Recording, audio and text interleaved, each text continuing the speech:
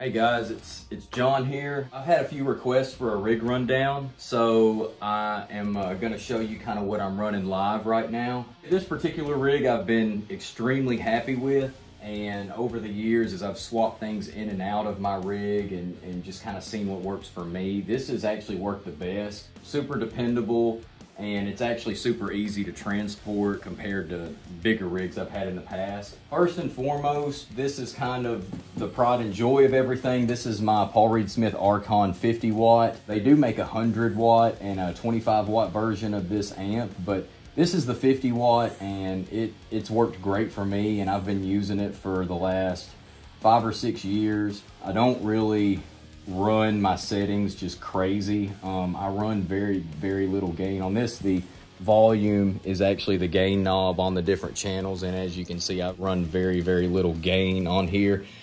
This EVH 5153 is also a 50 watt amp, and this is my backup. This amp is very good, and it has a great clean channel, and it gets way heavier and dirtier than I need it. I sometimes run this as my main. I do like the Archon a little bit better for what I'm doing, but this is a great backup.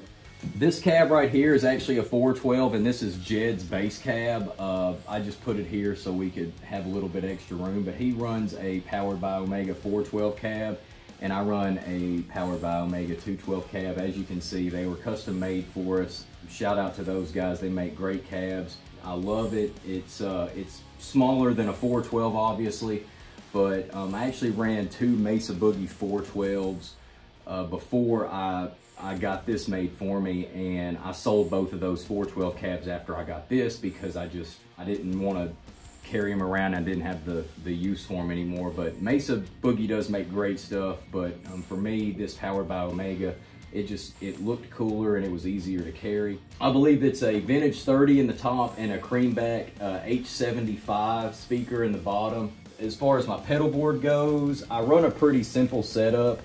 As you know, with both of my amps, I run very little gain, and I use this Horizon Devices Precision drive to kind of hit the front of it just a little bit. As you can see, the drive knob is all the way down, and it just adds a little bit of grit and attack to the front of the amp, and it gives it that extra 5%.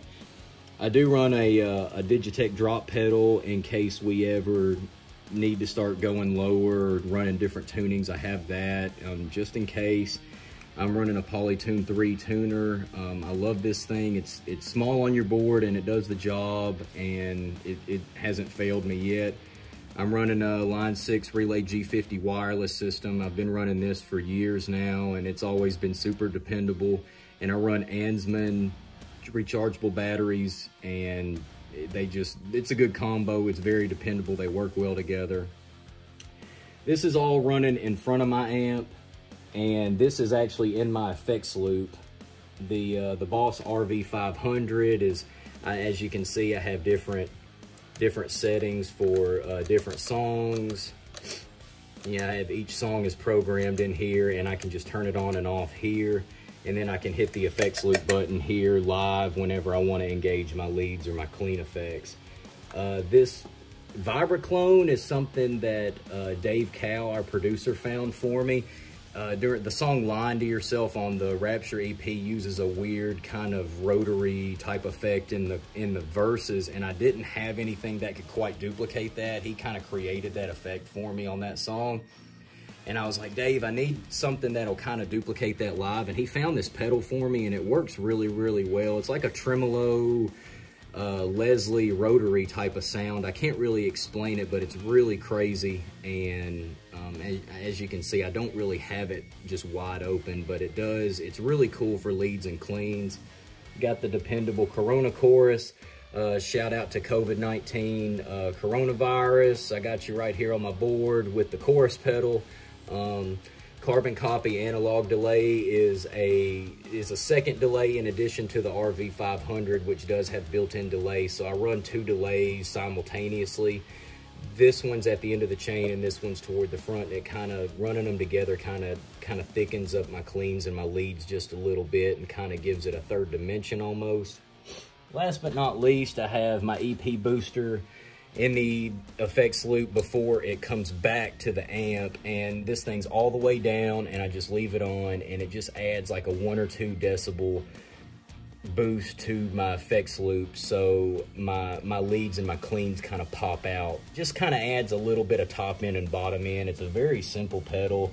I think it's like a preamp or something in here, based on like an old Memory Man pedal that Jimmy Page used to use back in the day, and correct me if I'm wrong on that, but it just adds, like, all of these little things add an extra like 1 or 2%. It's nothing, just makes a huge difference, but it's a combination of everything that kind of lets me do what I want to do. And for the 2 guitars I'm running live, we're playing in drop A sharp right now. This is a Mike Mushok Paul Reed Smith baritone with bare knuckle Ragnaroks as the pickups. I started using bare knuckle pickups exclusively about 4 or 5 years ago, and they were nice enough to put me on their website. So shout out to bare knuckle pickups. They are my favorite pickups I've ever played. This is another Paul Reed Smith baritone. This is a 277, and I have Blackhawks in here, also bare knuckle. And my friend Clay Crenshaw, who's my guitar tech down in Memphis, he's hot rodded both of these and replaced the pots and the capacitor and everything in here. It's a pretty simple rig. It does look a lot cooler with the big 412 here, but that's not mine, that's Jed's. Almost idiot proof for the most part. It works well for us, and it's not just too much to carry. The good thing about running these tube amps is I love digital amps. I ran a Kemper for a little bit in my studio. I love Axe Effects and the Neural DSP and STL Tones plugins in the studio. But as far as the digital stuff goes, if one of those goes down, I've always been told that it is quite expensive to fix those. But with the tube amps, if one of these tube amps go down, you can take it to a good tech and get it fixed for relatively cheap. Plus they just sound awesome. You just can't beat the sound out of a good tube amp running hot into a cab with a microphone on it. I've got, I don't know if you can see that, I've got my spaces marked here where I plug my mic, and I carry a SM57 with me and mount it here, and it hits the sweet spot every time.